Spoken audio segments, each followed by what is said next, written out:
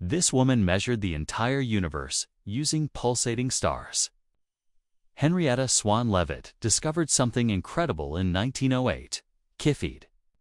Variable stars pulse at rates that match their brightness. Brighter stars equals slower pulses. Dimmer stars equals faster pulses. This meant astronomers could measure their true brightness and calculate exact distances across millions of light-years.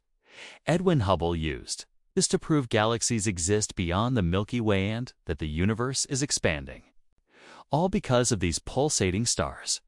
But what if you fell into one? You'd be vaporized, crushed, and fused into helium. And tell me, would you rather fall into a Cepheid or a black hole? Comment below. This is just the beginning. Full video in my bio. Follow at the Cosmic Catalyst for more extreme space scenarios. Like if you learned something new.